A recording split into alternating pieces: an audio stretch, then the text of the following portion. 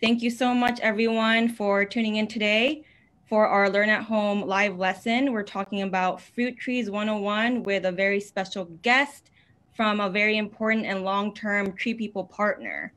So we're very excited to have everybody here and look forward to the presentation by our guest speaker.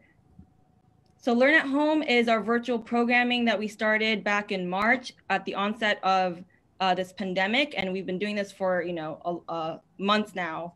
And so if you've been following us from the beginning, thank you so much. We can't do this without your support. Special thank you to seed funding provided by the Jean Aubacon Senator Legacy Fund for supporting this program, as well as Subaru of Sherman Oaks for supporting Learn at Home. And if you're new today, thank you for tuning in. Let us know in the chat how you heard about this talk. And our Learn at Home program is something that we decided to do when we could no longer host volunteer events, because we're still, very, very community focused, and engaging with the public is really important for Tree People's mission. So we are bringing you, relevant topics such as fruit trees. We also had a fire week previously and oak week. We've talked about waste. We've talked about urban heat. We've talked about tree care. We have a long list of topics that we've covered at this point, and our audience is growing more and more every time. So thank you for joining here today. And without further ado, I'm going to introduce our guest speaker. My name is Emmy, and I am your moderator. I'll be moderating the Q&A and also just here to help with tech support if necessary. I also have other Tree People staff. Thank you for supporting today. And our guest speaker, Daniel Nelson, who is the Director of Operations at Verne Nursery. So I'll pass it along to Daniel to introduce himself. Hi, my name is Daniel. I'm with Verne Nursery, have been for going on 21 years now. And I want to thank Emmy and Chris and everybody for inviting me to speak with all of you. We're going to go over a few topics today. We'll get through as much as we can. I'll give you a little history on Verne Nursery. We'll talk about grafting fruit trees, because most fruit trees are grafted, and why. We'll talk about the soil, water, and fertilizer that it takes to grow a tree. We'll touch a little bit on diseases, and then just some general maintenance of your fruit trees. So I'm ready to go. So I'm going to take away the screen share completely and just pin you as the main speaker. Okay. So I hope this is going to work for everybody. Is this showing up on everybody's main screen as Daniel is being your main screen? Let me know in the chat. Yes. Okay, I'm seeing thumbs up. Great. So now you're the main speaker and take us away. Okay, oh, and sorry, one more thing I forgot to mention. We will be having a Q&A session after the main talk. And because Daniel may answer your question, throughout his talk, we have a document to place your questions into, because if we use the chat, it might get lost in the chat. So I'm going to put that link in the chat. And if you have questions throughout the talk, then place it in this document, and we'll be addressing the questions after the talk in a Q&A segment. All right, the floor is all yours. So I'll start out with a little bit of history of Verne Nursery. Most of you fruit growing people know of Verne Nursery because we've been around since 1974 in Southern California. The name Laverne came from the town of Laverne. We started in Laverne and San Dimas area, like I said, in 1974. I was brought on with Verne Nursery after obtaining my ornamental horticulture degree at Cal Poly in 2000, and I've been here ever since. We started moving to Ventura County, a little town named Piru, in about right around 2000 when I got hired, and we were fully moved up here by about 2002, 2003. As you might imagine, moving a large scale nursery takes obviously years. We moved up here for a couple of different reasons. One of the big reasons was all of the property we were growing on down in the San Gabriel Valley was leased property with Southern California Edison or the water company, et cetera. And those leases just got more and more expensive. And the price of water was cut in about 1/10 of what we were paying down in the San Gabriel Valley as to what we were pulling it out of the ground up in Ventura County for. So those are some major considerations when you run a nursery, obviously. Right now we are growing on about 75, 78 acres. At any given time, that gives us the ability to have anywhere from 750 to 900,000 plants on the ground at any one time. We serve all of independent nurseries in Southern California, the box stores, the Home Depots, the Lowe's, the Costco's. You've seen us all there. We also go into all of Nevada, all of Arizona, parts of New Mexico, parts of Utah, and I've also sold all around the world different size plants, from Dubai to Nigeria to several places in South America. So there's a long history with Verne Nursery being a wholesale supplier of fruit trees. One thing I do want to say, and I'll pat myself a little bit on the back with our fruit trees, and if you want to look and make sure that you're buying a Verne Nursery tree, for instance, at Lowe's or at Home Depot, they typically have their own labels on there. It's real hard to tell who grew the plant. And if you look at the sticker on the can, it's by law, they're supposed to be a grown by, and you'll see either Verne Nursery or grown in Piru. That's us. There's other people out there that supply those stores, and there's nothing wrong with their plants either. So it's a wide open industry, and I think most of us do a good job with it. I'll go onto our website, lavernenursery.com. And like I've mentioned, we're a wholesale to the trade only. You can enter in your zip code on the website, and that'll give you an idea of who sells our plants in your area. So you can just click on those. It'll list the independent nurseries and also the box stores that carry our material. Let's see. So Verne Nursery grafts fruit trees, and that's been their business pretty much since the beginning. And there's a few different reasons you graft a fruit tree. One is the rootstock of any particular variety you're looking for is not as strong as a rootstock that we can graft on. There's other reasons that, for instance, if you were to plant an orange seed, the possibility of that orange coming out exactly like the piece of fruit that you harvested the seed from is very unlikely. You'll have some kind of cross between the two parents that created that seed. So all of the navel oranges in the world all came from one navel orange tree. Parent Washington navel tree is still alive and doing well in the city of Riverside. You can go visit it. Right now it's under a tent that is growing to protect it from Asian citrus psyllid and unlung Bing disease, which I'll talk about later. So it's there. The original Hass tree, which all Hass avocados came from, died here about 10 years ago. And that was, I think the last one, the one that all of the material came from was out here in Ventura County. In the Brokaw nursery area. So it's amazing to think the millions of trees that I've grafted over my career, and some of them have come from one specific tree. But that's why we graft, to make sure that we get that particular piece of fruit. I can sell you a tree, a grafted tree, an avocado tree that is a Hass avocado, and I know it's a Hass avocado because I'm grafting a fruiting piece of scion onto a rootstock. Some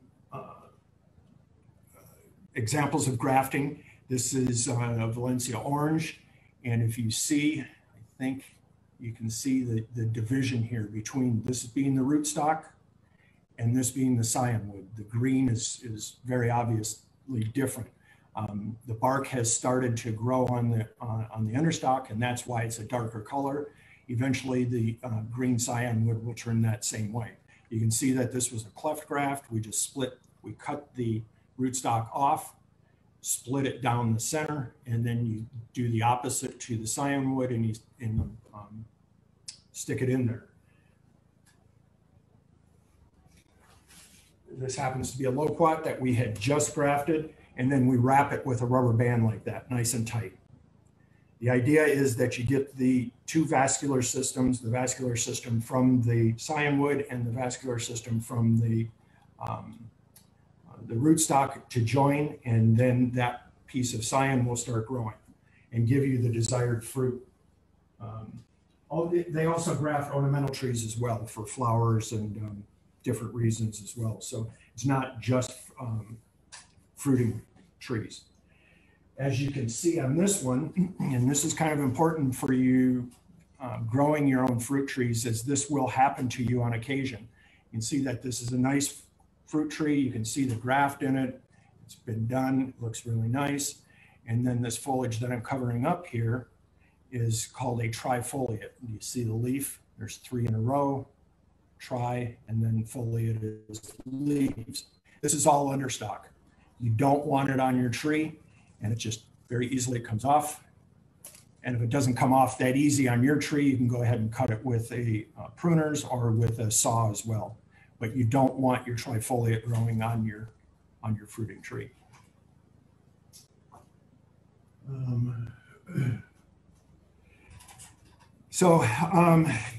Then people wonder about grafting. So I've got a citrus tree and I want to have an avocado.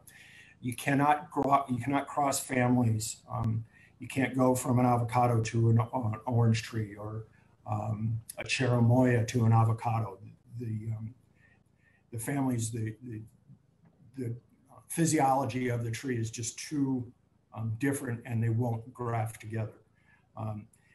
Now, that being said, you've seen some very interesting grafts from coming out of Dave Wilson and other nurseries, but mainly Dave Wilson and the Zeiger family, who did all the crossing for Dave Wilson. So for instance, you'll see an aprium for sale.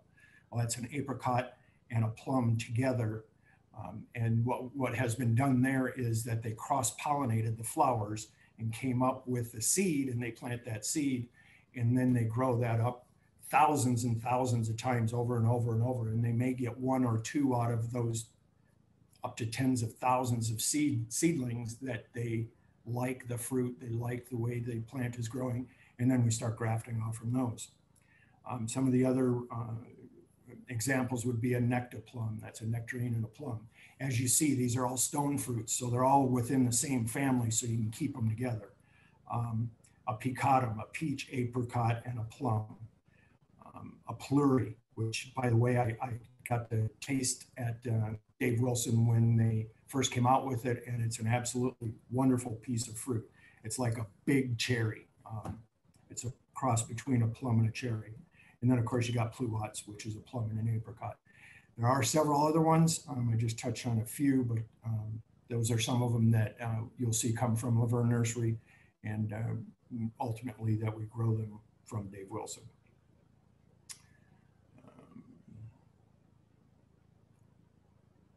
Let's see. I got a question about multi-grafting. So being in the business for 20 years, I've seen some changes in some trends.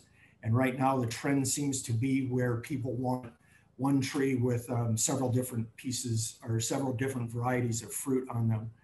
You can call them salad trees. You can call them 4-in-1s, 3-in-1s, whatever, how many ever grafts there are on them.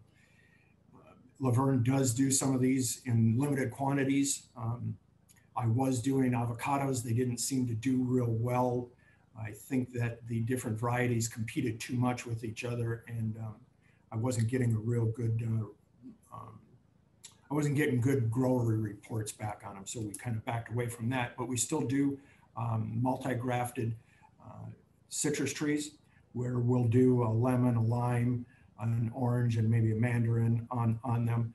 The big thing with those is you've got to be on top of pruning with them, because otherwise the Eureka lemon, being the strongest of those 4 varieties on the tree, will take over the entire tree and slowly but surely kill all the other grafts. People are worried about getting cross flavors in the fruit. It can happen. I have not had too much experience with it happening. For instance, your mandarin orange getting sour because it's on with a lemon. I haven't heard, and I don't see a lot of that happening, so I wouldn't be too concerned about that. Moreover, make sure that you're paying attention with the pruning to keep the stronger grafts down, under control. One other thing about growing fruit trees and grafted fruit trees is the social aspect of it. I'm sure all of you, otherwise you wouldn't all be tuning in to learn that, or to go through this Fruit 101. It's an exciting thing to do as a human growing your own food. And then secondly, to go and share it with people. It may just be me, but I get a kick out of offering my neighbors fresh tomatoes out of the garden during the season, or when I pick 2 garbage bags full of avocados, I like to go distribute them throughout the neighborhood, and all of a sudden I'm the avocado guy for the next few weeks. It feels good. I don't mind those labels that get put on. At the same time, the social aspect of it is, normally when you give people that food that you've grown, they'll ask you, oh, what kind is this? Where did you get it? What do you know, how do you grow this? Oh, I always wanted to try and grow a tree. And you open up lines of communication with your neighbors, and it's a neat way of learning to talk to your neighbors and getting to know them. So I like doing that as well.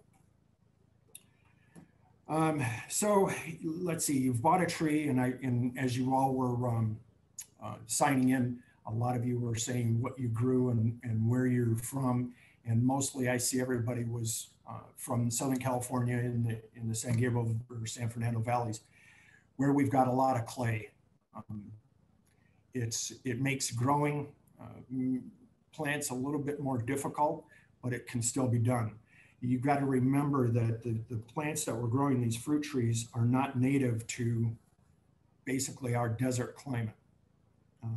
We only get 12 to 14 inches of rain on good years, and normally less than that anymore. So avocados are native to the rainforest, Central America, Northern South America. So you think about where they grow, it's a lot of humidity.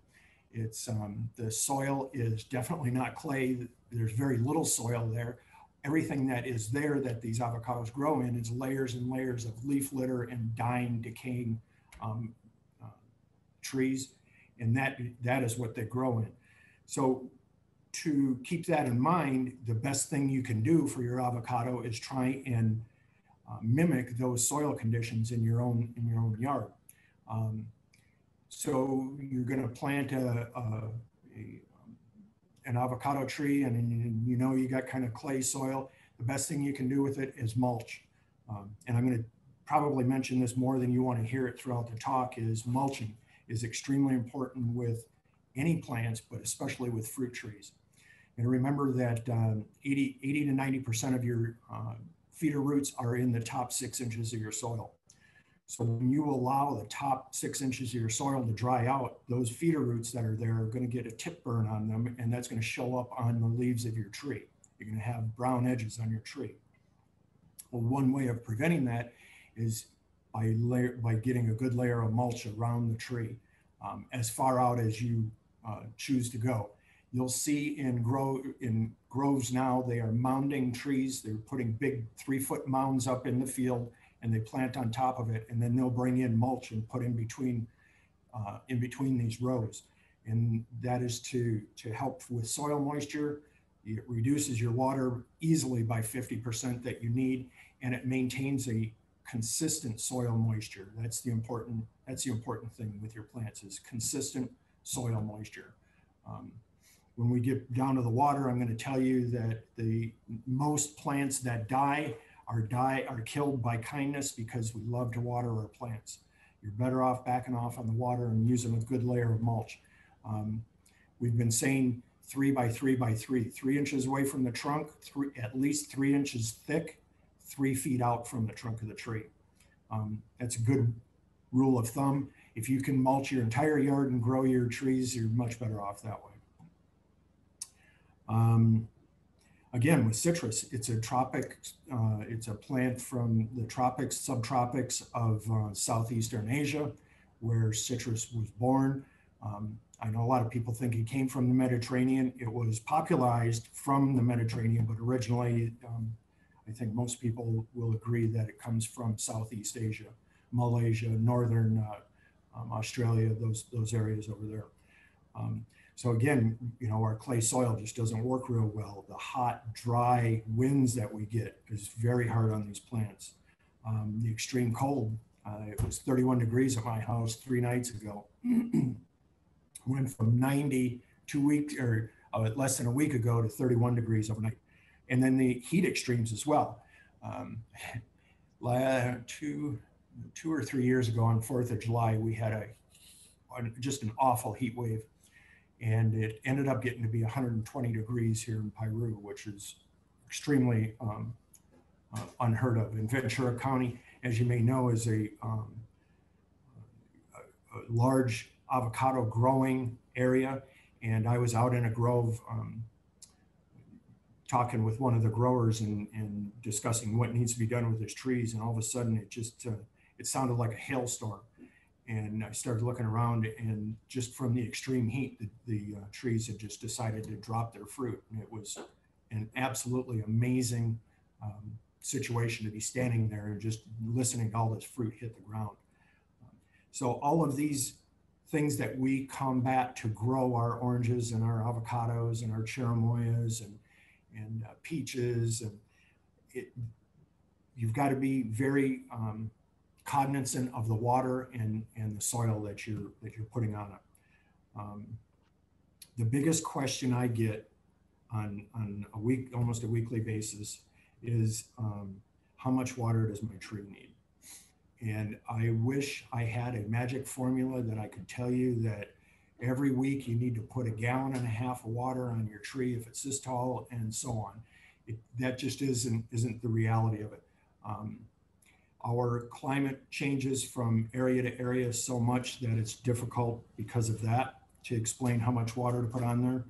The temperature makes a huge difference. A cold wind can take the moisture out of your plant just as fast, if not faster, than a hot wind. The physiology of a leaf and the stomates that are in it, when it's cold, they're wide open and the water will flow freely through the tree. Whereas they tend to be tighter and closed more when the heat is out. But so keep that in mind. A cold wind can really do some damage to your tree as well.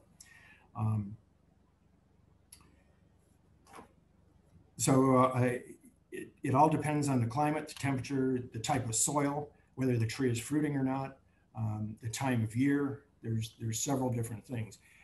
So what I suggest to people that are getting serious about doing their watering and learning how to do it is get yourself a soil moisture meter. This just happens to be the one that I use. It's mechanical. It just goes across the top there. It's got a scale on it. There's probably 100 different types of soil moisture meters out there. You can pick them up for probably $10, $15 at a garden store or at one of your box stores, and it will, some of them come with a digital reader and a probe, and you can spend anywhere from $10 or $15 to probably $100 or $200 on it. Cheap one will do the job. The big thing is you need to get out there and probe your soil underneath your mulch, see how much water you need. I think most people are very, very surprised on how little water they need to be putting on their tree if they've got it mulched and they're checking with a soil moisture meter. I typically tell people when the soil moisture meter gets to between dry and medium, that's when I water. If it's medium, and beyond, all the way up to wet. Just let the tree be. And what you're going to notice, it'll take you about a season. And if you're diligent about it, you'll see within that season that you can look at as you're doing the soil probe, look at the tree itself. And the tree will tell you when it needs water and when it doesn't. And you're only confirming it with the soil probe.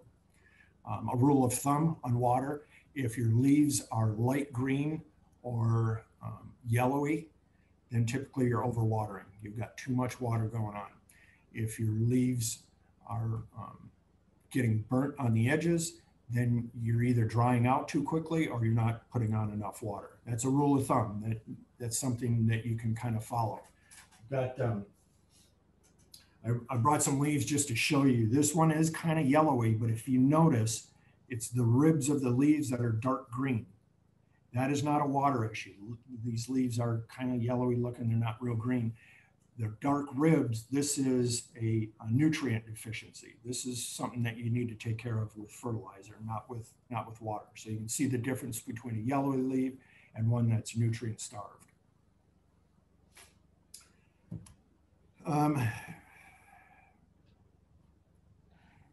Yeah. So and then also when you've got fruit on the tree is going to use up more water because the tree is converting the water into and through photosynthesis, the combination of the two, making sugars and packing that into your fruit.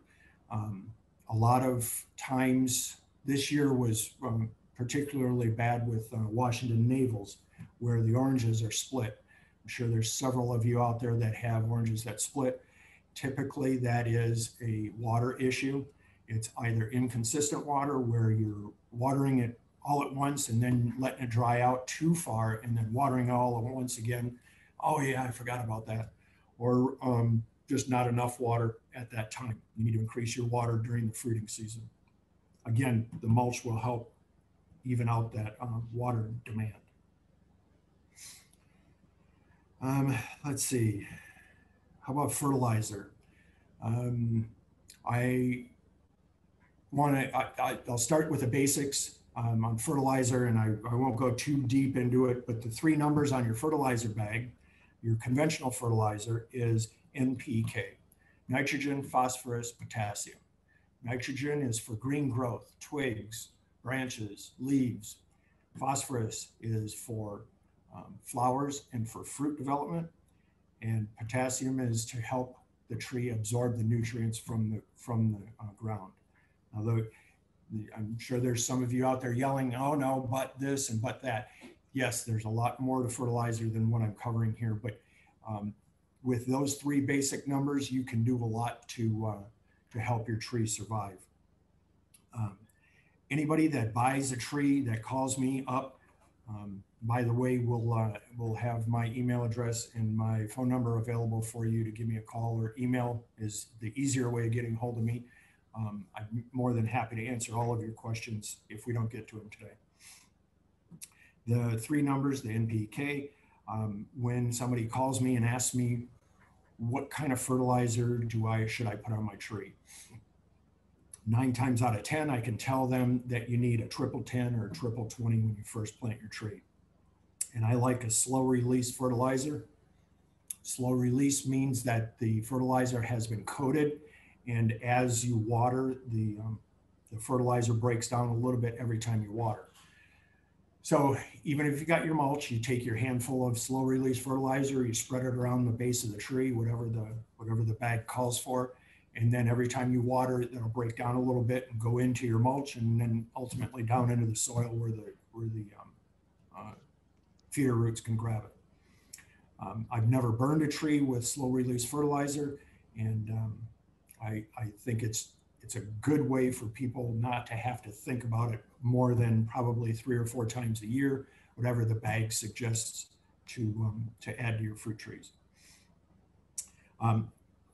The numbers aren't as important as the ratios. So on a young tree, the first year or two, I'm working on developing the canopy of the tree. I want a good balance, get a little bit of fruit and flower on it, and also have the potassium help absorb all those roots. So I'm going with a triple 10 or a triple 20 or triple 15 or 777, whatever you can find that's slow release, and you add that according to the bag. Then I get people calling me, and I saw one earlier that somebody had an avocado tree that was not producing avocados.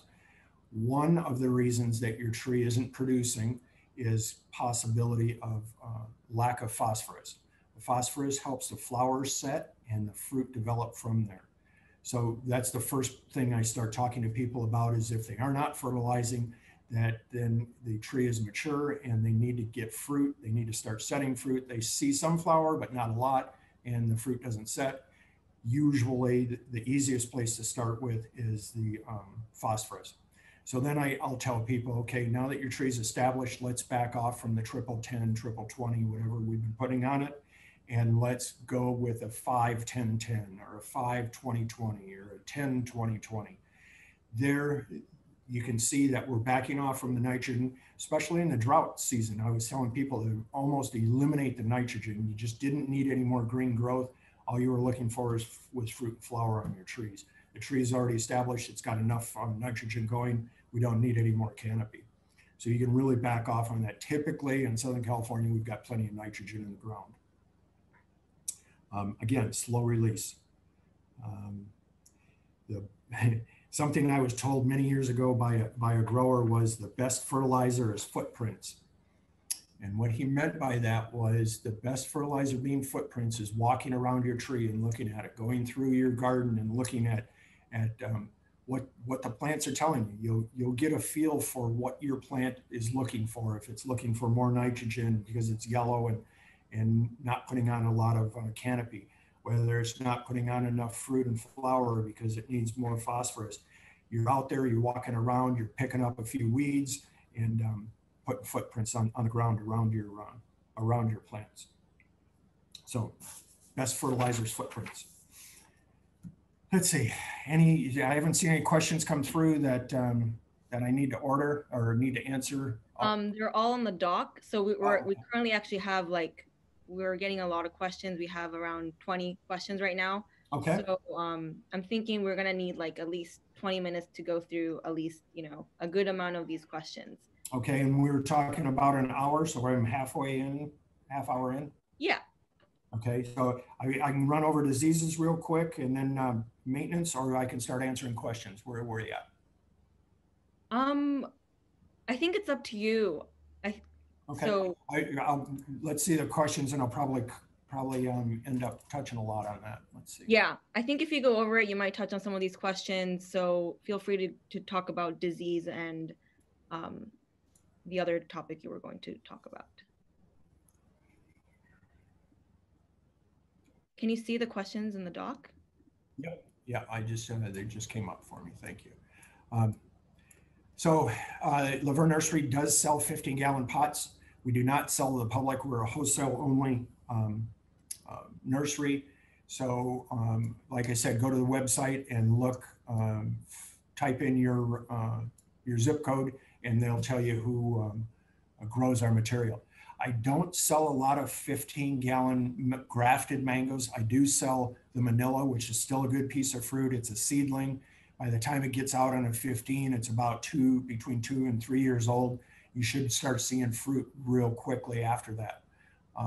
Some of my favorite mangoes are Keat and Alfonso, both kind of opposite ends of the spectrum. The Alfonso mango, it came out of India. It's a small yellow one, very, very sweet. It's a lot of work. You got to see a pretty big seed in a mango and you got a pretty small mango there, but it's worth the work. On the other extreme, you've got a Keat mango, which is sometimes up to a 2-pound mango fruit. I like those quite a bit because you get a lot of bang for your buck. Fruit trees are going to do best not growing them in pots. You can do it, and it's been done, and you'll get fruit. You won't get near the fruit set that you typically do when you put them in the ground. Your backyard is all concrete. Goji berries, absolutely. You'll get a good crop of goji berries in a pot. That's not a problem. If you're a pomegranate will do okay in a pot. You'll get a few pieces of fruit. Persimmons are going to be tough. Apricots, I would probably stay away from. There are some we call them super dwarfs or genetic dwarfs, peaches and nectarines that do not get any larger than, say, 2 or 3 feet tall, no matter how long you grow them. So those will do okay. Again, you're going to have to be up on your fertilizer, use a slow release fertilizer and liquid feed every time you water a potted plant, a potted fruit tree. I like to water twice when I water potted fruit trees. I'll come by once, I'll water it real well so the water runs out the holes in the bottom, and then about a half hour, hour later, I'll come by and water it again until that happens. You're doing 2 things. You're soaking the root ball real well all the way through so you don't develop any water channels through the soil. And the other thing you're doing is you're washing the salts that may build up on the side of the plant or in the soil. You're washing those out of the plant. That's why you're going to want to have a weak liquid feed. Miracle Grow is one of the ones that come to mind. And also a slow release fertilizer when you're growing in a container.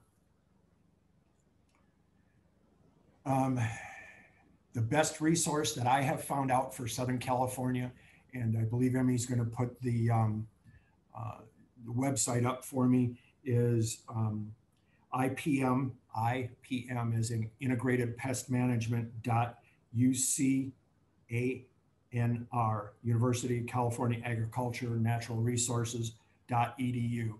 They have every kind of disease, a picture of it, what it looks like when it's on your tree, any kind of the pests, and they also suggest what you can do to combat them. So that's a really good one. It's put on by the University of California system. I use it all the time.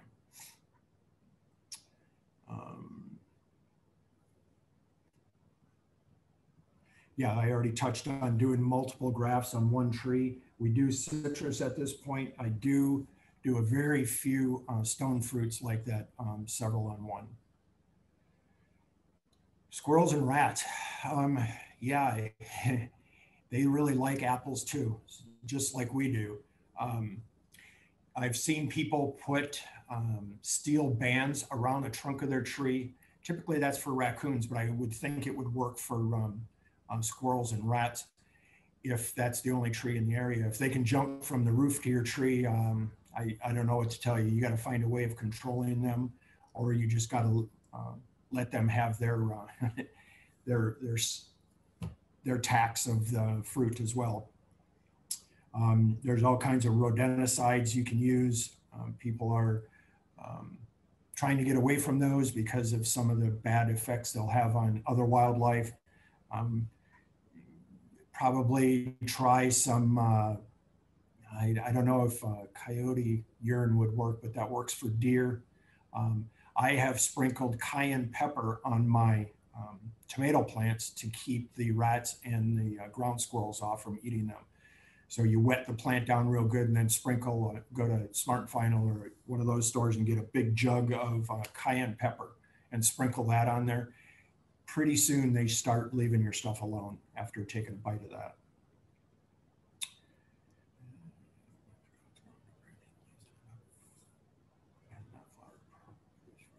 So the Eureka lemon that you have in a pot, again, you'll get some fruit production in a pot. I know there's people out there that say container fruit growing is wonderful. It's difficult at best, and it is not going to produce the yield you would in the ground. That being said, it's growing new branches and leaves, but not flowers. It's not going to flower. Give it a chance, give it till spring now. It should flower in spring. And then once it starts flowering, it's going to flower almost year round. Lemons and limes do that for the most part in Southern California. Try the phosphorus fertilizer. Look for the high phosphorus. That's the second number on the bag, and give that a shot. Again, make sure you're watering all the way through twice. Water once to get the root ball wet and once to flush any salts out. So you got the trifoliate leaf like the one I showed you. And I think I showed you how to remove it. Go ahead and cut it off. You don't need that trifoliate rootstock. Eventually that will go away. Once you've got your trunk established and the tree gets a little more mature, Usually 3-4 years into it, if you've kept the trifoliate rootstock off from your plant, it won't come back.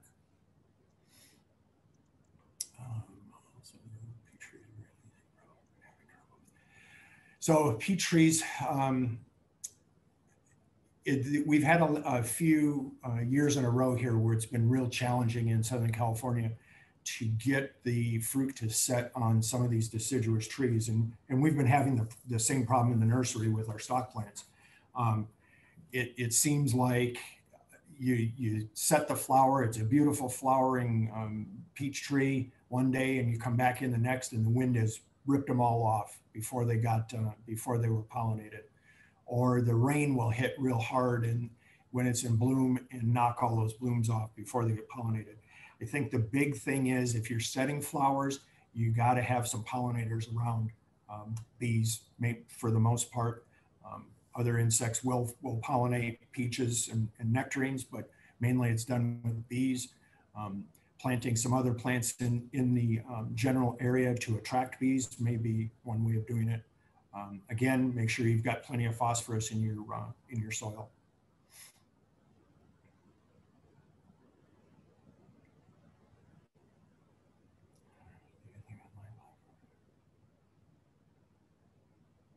Yeah, if you go, I'm not a huge Facebook fan, but if you go on Facebook, there are umpteen groups of people that grow urban fruit growers. Sometimes they're called guerrilla growers because they'll pick an empty lot and they'll just start growing fruit trees in them. They'll plant seeds like Johnny Appleseed throughout the neighborhood and watch what trees grow. And then there's also legitimate ones that got community gardens and like TreePeople that distribute fruit trees throughout Southern California and do a really nice job on helping people succeed with their fruit trees. I think it's a great idea.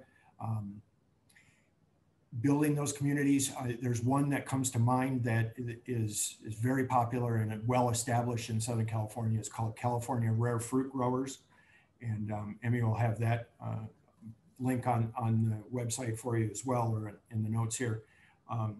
I still go to them and ask questions. You've got people there that have been growing certain varieties of fruit for 20 and 30 years and would be such a wealth of information to talk to.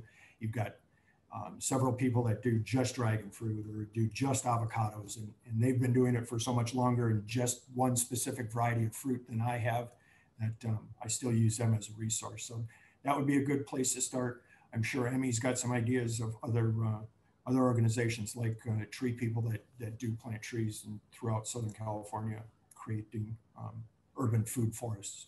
Yes, definitely. I put in the chat, but we will be, all the links, that Daniel's sharing in his talk, it will be sent out in an email. So look forward to that. And do you mind reading the questions out loud so people can know? I'm sorry.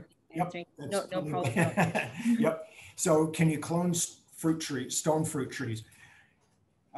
Yeah, so what we do is basically cloning. When you graft, you're taking a clone from the mother scion, you're cutting the mother tree, you're cutting your scion from and putting it on a rootstock, and you're creating a clone. People get kind of weird about cloning things, but in reality, that's what we're doing. We're creating an exact replica of the mother tree. As far as a mission fig tree, you can probably just take a cutting and I don't like telling people this because it puts nurseries out of business, but you have had success with your mission fig tree by just probably taking a cutting and sticking it in the ground or in water and watching it root, or in peat and perlite mix and watching it root. Absolutely, that can be done, and you'll have exactly the same tree. That being said, I've kind of touched on something that a lot of people have had happen to them in Southern California. Is the kids go to school, they take their avocado seed to school and they stick the toothpicks in it and they put it over the jar and they keep the water going, and then the roots show, and it's a great learning experience for kids. And then the top breaks open and the leaves start coming, the cotyledon comes out, and now you've got a plantable avocado tree. And a lot of those avocado trees make it to the ground. And then 5 or 10, 15 years later, that family moves and a new family moves in, and they've got this beautiful avocado tree that doesn't produce avocados.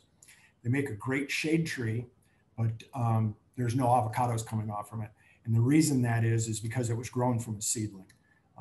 Verne Nursery uses seedling avocados to grow up, and then we graft onto those. So that way I can tell you that you're getting a Hass avocado tree because I've grafted it from the mother scion tree that's actually producing Hass avocados that I know is producing a Hass avocado tree, and then I can sell that to you. So that's an exact clone of that mother tree.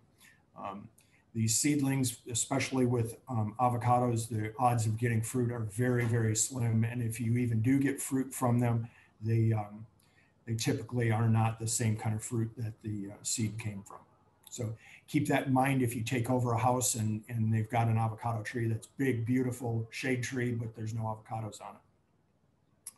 Got a 7-year-old salad tree growing in a pot, good for you.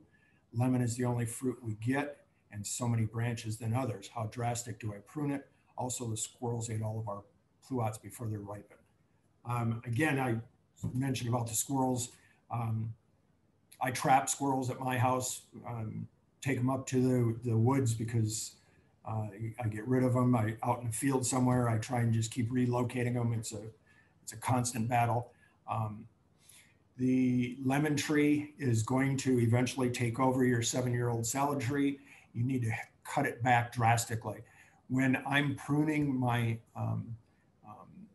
salad trees here in the nursery, I will take that lemon branch back to the inside of the canopy of the rest of the trees. So for instance, if this was a fruit salad, say we've got 2 or 3 of them here on here, and this is the lemon tree, I would bring it back to the inside of the canopy. You see how drastic I would cut it. Back inside the canopy. It's going to branch out a couple of times and start growing again. Don't worry about that. And it'll give the other 2 or 3 varieties, whatever you've got on there, a chance to grow. So yeah, be pretty hard on your eurekas. Otherwise they'll take over the fruit salad tree. Can you please repeat the point on watering 3 feet away?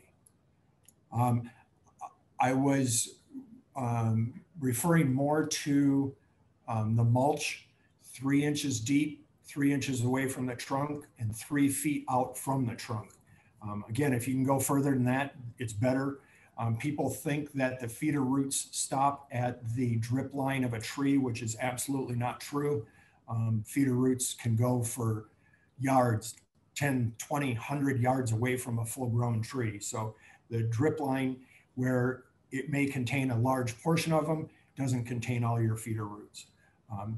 And as long as we're on the subject, you don't want your irrigation spraying the trunk of your tree. So once it's established, you can move that whatever type of emitter you have on your irrigation and get it away from the trunk of your tree. You'll have a healthier tree. What is the best leaf source to create the decaying leaf? I always tell people, when I think you're referring to the avocados that I was talking about, never ever clean up your leaf litter around an avocado tree. I know it looks messy for some people and they hate to see the leaves blown around the yard, but the best mulch for an avocado tree is the dead and decaying leaf mulch that comes off from the avocado tree. So don't rake that up.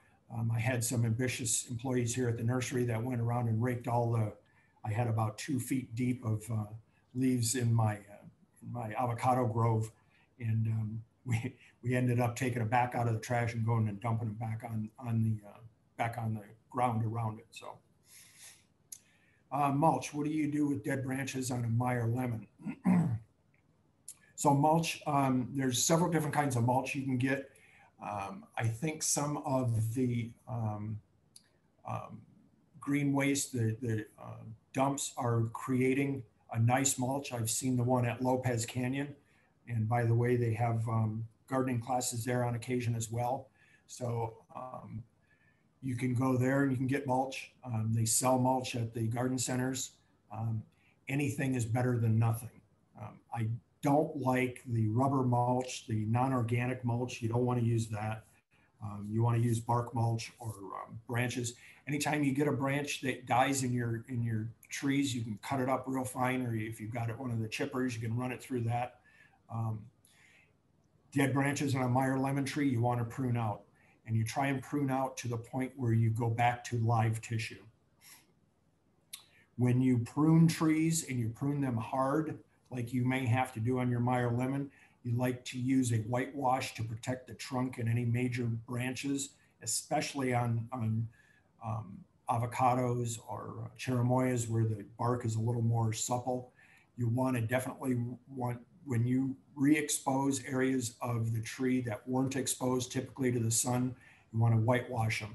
The easiest whitewash that I tell people to make and the cheapest is 50% latex paint, white latex paint, and 50% water. Spray it on the trunk, spray it on the branches. You're going to have a white tree for a while, but eventually it'll wash away, and you've basically put a sunscreen on your tree so it doesn't burn. Should I remove fruit as it sets out of the usual season after we harvest our first crop of apples? It flowered again in October, set a few apples, possibly because of the warm weather. Yeah, in Southern California, we have harvested our first apple crop in a new transplant, and it flowered again and set fruit again. I doubt that fruit is going to get to the size where you're going to want to eat it, so I would go ahead and pick it off. I would assume here within the next week or so of this cold weather that you're going to be dropping leaves on that apple tree, and it's probably best not to have the fruit hanging on it. Are there native fruit trees or bushes to Southern California that you would recommend growing? That's a really good question, and I should probably know better. I can't think of any off the top of my head that are native to Southern California. We have imported so many plants over the decades that we've lived here that it's hard to say. As far as growing in the desert, some of your more drought tolerant plants are figs, pomegranates. Those two come to mind real quickly. So those would do well for you in say, a natural environment. We do have a closer you get to the ocean, we've got more of a Mediterranean climate where fruit trees do real well, and your citrus trees or avocados, they'll do fine. I have a large orange tree, probably 50 years old. Oh, that's great. I hope you're still getting fruit from it. Do citrus fruits need to be thinned out like stone fruits? No, not typically. I wouldn't worry about thinning oranges. And how much should I prune if it doesn't have any dead, diseased, or deranged branches? That's a hard thing to say. You got a 50-year-old fruit tree, orange tree. I would assume it's probably 30 or 40 feet tall. And if you're okay with that, I would leave it that way. I personally keep all my fruit trees so I don't have to get a ladder out and pick, or if I do, I have a picking pole that I can reach rather quickly. I like to keep my fruit trees between 8, 10, 12 feet tall, which you have to do a lot of pruning to do that. And yes, you'll cut some flower and sometimes you'll cut some fruit off, but it makes it easier for me to harvest the fruit. Daniel. I'm sorry? So there's around 4 minutes left until 4 p.m. Okay. And I just wanted to say that the rest of the questions that we might not be able to answer, I think we can maybe answer like 1 or 2 left. But I did have a question from one of our community organizers who, do a lot of the fruit distributions in Los Angeles. And I was wondering if you could talk a little bit on like soil contamination and soil health. If your soil is contaminated, is it advised like not to grow fruit trees, or how do you have any advice on that? Yeah, I guess it would depend on the contamination that they're talking about. If it's, if it's contaminated with a Phytophthora, a fungus, you can always plant different types of fruit trees that aren't susceptible to it. For instance, root rot will take out down an avocado tree in a heartbeat, but you can grow citrus trees in Phytophthora-ridden soil.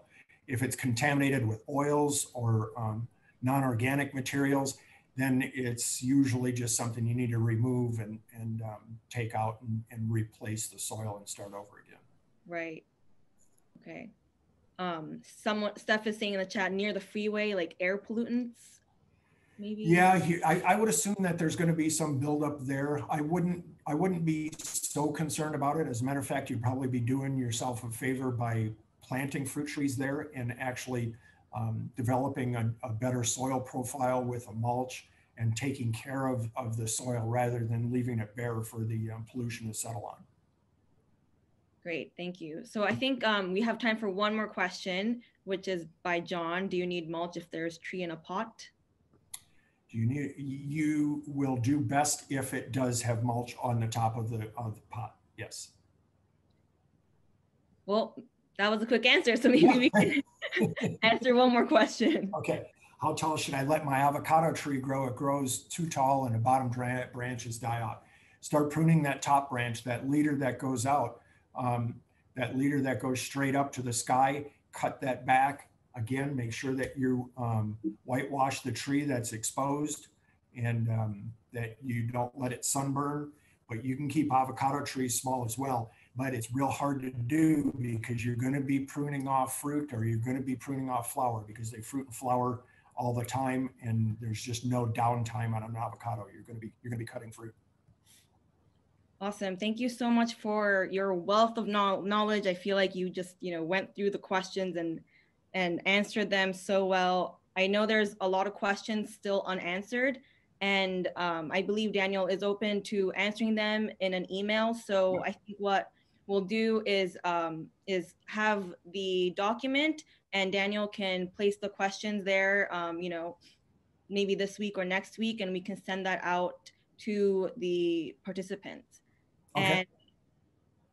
And would you mind if we include your email and contact information in the follow-up email so that people can ask you additional questions? Would that be all right with you? Yep, feel free to do so. Again, the best way of getting an answer from me is through email. My phone rings off the hook most of the day, so don't feel like I'm ignoring you if you don't get a hold of me. But emails, I try and get to them at least within a day or two.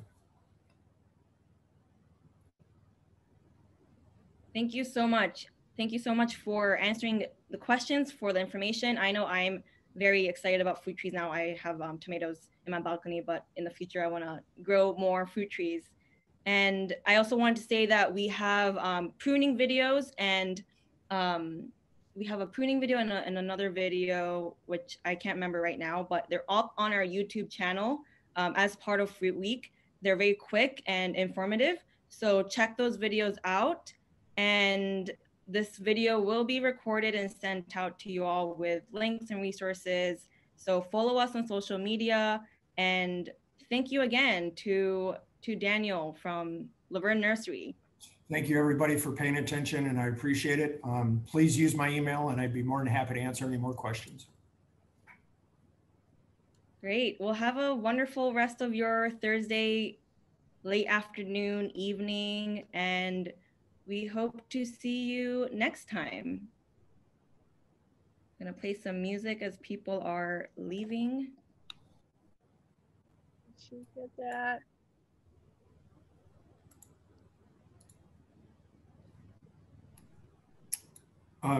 Emmy, I can answer those questions that are left over on that document if you want. Is there a way? Should Please I? Go ahead. Oh, no, I was saying yes, you can. Okay, so I'll go ahead and do that. And then how do I just email it back to you? Yes, Okay. That would be great. Oh, I thought you meant like answering them right now, but. Oh, I can go through them now if you want. Yeah. I mean, people are leaving, but I was just gonna play a little bit of music while they were leaving. But I'm gonna stop the live stream. Oops.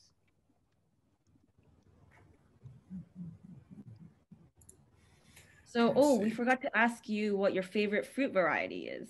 Oh, okay. Um, I was thinking about that quite a bit, and I've got so many that I break it down to varieties.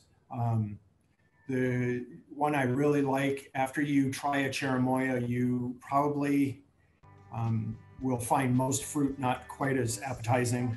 Cherimoyas, if you have not had one, please go down to the market and grab one and eat it when it's soft. It is a wonderful, wonderful piece of fruit.